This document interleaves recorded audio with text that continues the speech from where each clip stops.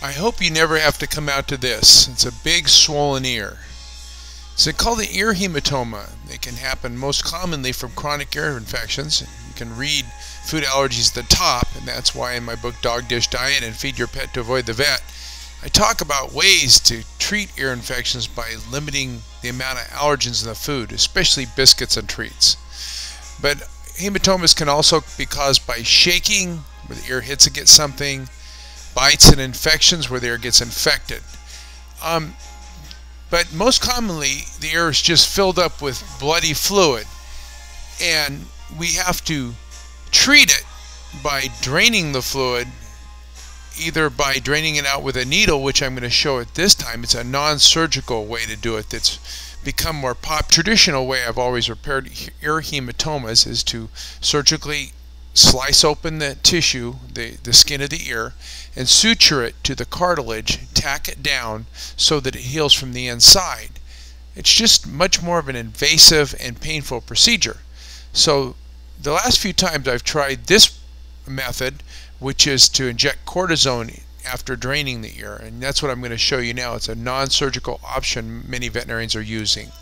And then what happens is they break a blood vessel in the ear, and so you have skin with a cartilage. It's like it's a cartilage sandwich. You have the skin on the outside and cartilage on the inside. What happens is you break a blood vessel, and the blood vessel bleeds under the skin and causes this big bump. So this old guy, he's tranquilized, and I'm gonna put this needle in and drain the fluid.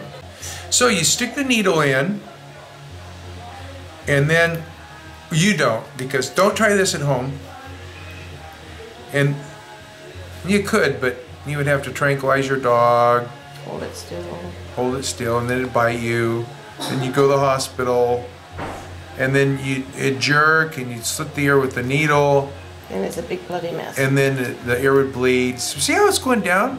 It's like an air bed. Have you ever had an air bed and you just drain the air out and it starts to get all flat? And the little pleats show up more. But anyway, this one doesn't. It's obviously not a pleated ear. So now I'm going to take the fluid out. Look at it. It's just bloody fluid. Watch. I'll put some in my gloved hand.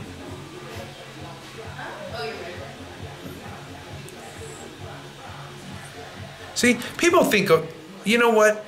And you think there's a lot of blood at home when you go out. Look, I'm going to squirt 2 cc's out there. It looks like a lot of blood. That's not a lot of blood. So if people think their dogs are really bleeding when they have like a little bit of blood like that, and that's 2 cc's. They have a lot more than that. So what I'm doing is I'm going to now change the syringe and to the one with the cortisone in it, and I'm going to put some cortisone in there. Easy. And good girl, good girl. And then we're going to seal off that. Good girl. So what we've had is we've drained the fluid. We've put a little bit of cortisone in there, and then we're going to wrap the ear close to the head so it keeps this area deflated and not to fill up with this bloody fluid again. So we're going to wrap it up. So when we tape an ear, we put tape right on the ear, and we don't make a big deal out of hematoma taping because we don't want a bunch of bandaging tape in there because it'll come off so easy. So we just put it with some of these elasticon bandages, and we put it around the ear like that, and we try to leave a little bit of the opening so the ear can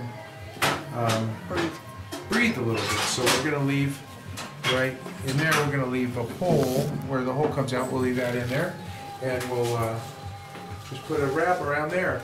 And then we instruct the owner, which is in this case Robin, and she's a technician, so she can wrap her dog's ear by herself. And we're going to see if this injection will work. Sometimes they need the surgery, but sometimes just the taping and the injection will work. We've done it several times that way.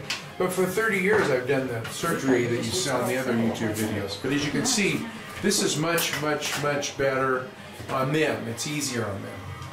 So we'll see in a couple weeks. We've got to leave the wrap on for a couple weeks because it'll take that long for all the fluid to come out.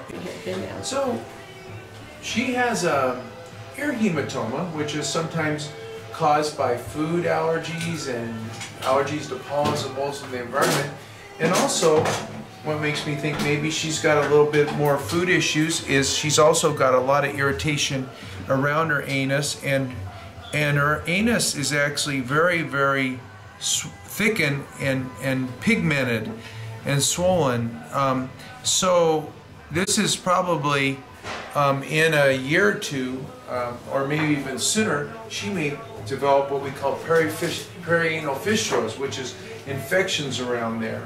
So what we found is Robin's going to monitor what she eats, and which she does already, but she'll have to do even a little more with the ear problem and the thickened anus. But isn't that a nice way to end a video with an anus? That means the end. Well, I hope you understood what I was getting at, that I usually would do surgery and open up the ear and suture it open so it can heal from the inside out with wrapping it. But the last few times I've tried to just drain the fluid out, inject cortisone in, but what I've done differently is I've wrapped the ear up so that it stays flat and deflated and has less chance of reacting. A common cause of these ear hematomas and ear infections are food allergies, so really be careful not to feed your dog grocery store biscuits and treats which contain a lot of wheat gluten. Wheat gluten is so commonly causes ear infections and bladder problems and seizures. And dry food also causes bladder stones. Check out Dog Dish Diet. I talk about different ways to feed your dogs, including better dry food, better canned food, raw food, home cooked food. And my book Feed Your Pet to Avoid the Vet shows you how to slow cook home cooked food for a fraction of the cost of really high quality canned food. Remember, the solution to pollution is dilution. I knew I'd get it right. And if you use more moisture in food, it just helps the body do its job. Just think, apples and meats and veggies, they all have moisture in them. We don't eat just pieces of dry cookies all the time. And I'm glad. Have a great day.